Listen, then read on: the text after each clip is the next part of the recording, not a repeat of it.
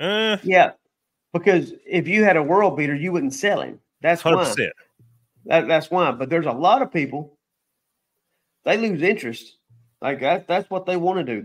They may not even like the competition aspect of it.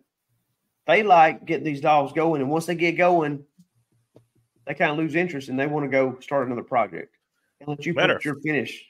Let you put your finish on your dog.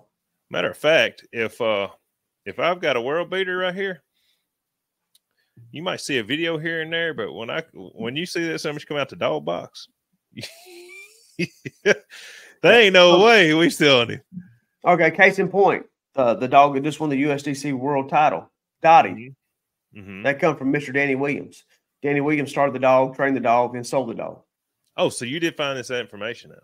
Yeah, that dog is a litter mate to a world champion, Williams Rachel.